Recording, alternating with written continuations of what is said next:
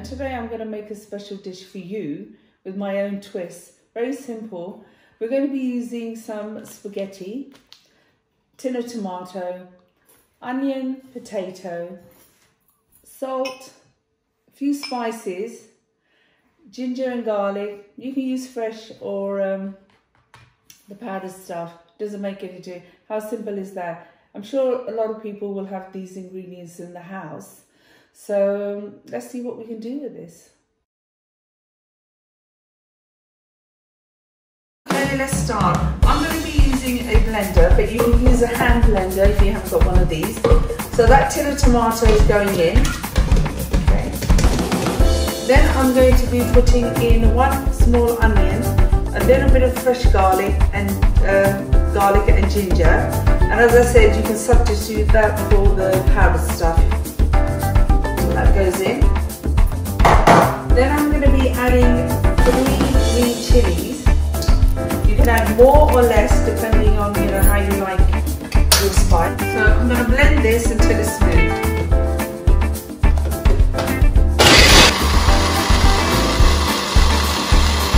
Putting some oil into the pan, about 4 tablespoons.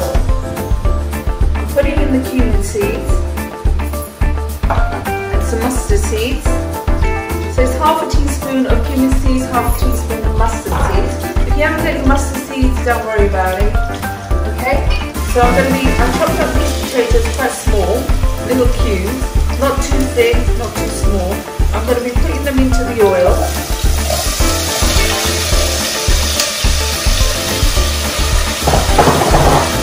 I'm putting in some turmeric to give it some colour.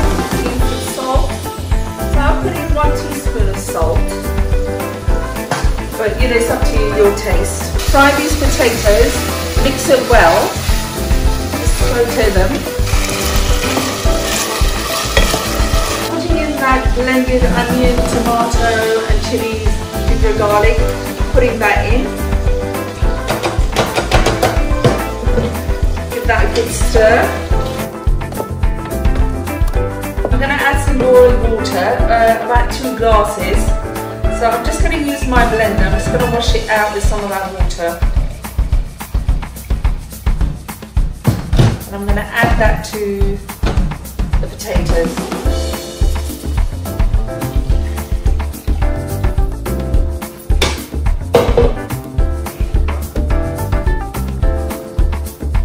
Now you're going to bring this to the boil and leave it on medium heat to slightly thicken.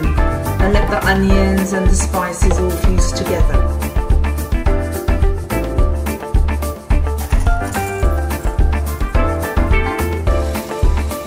The spaghetti is boiling away here, and the sauce for the potatoes is bubbling away. Okay, so I'm going to add the pasta into the sauce. Mix well. Add a little bit of water because once the pasta sits in the sauce, it absorbs it and it starts to get thicker. It's entirely up to you whether you want it thicker or you want it saucier. And I'm going to leave this for a few minutes, and then I'm going to add fresh coriander and plate up so you can see the end result. This is all done.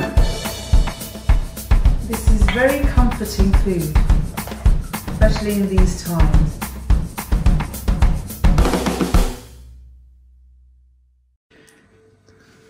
This is tomato spaghetti with potatoes, a lockdown recipe with an Indian twist.